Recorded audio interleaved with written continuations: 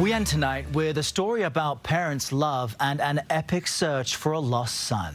Here's CBS's Ramy Inocencio.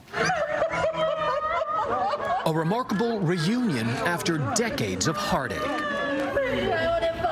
This week in China, two parents were reunited with their son, kidnapped 24 years ago. He was just 2 years old, stolen, playing outside his home. His father, Guo Gangtang, never stopped searching for his kidnapped son, crisscrossing China on a motorbike, chasing down clues and handing out flyers. Over the years, he traveled more than 300,000 miles. A banner with the boy's face waving in the wind behind him.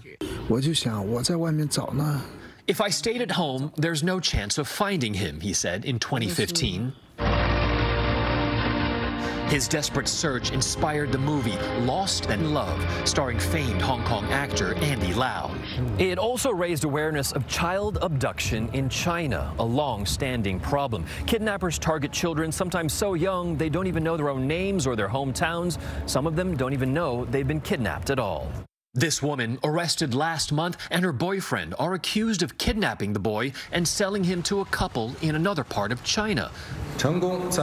Police say DNA tests confirm the now young man's identity. On social media, Andy Lau called the reunion thrilling.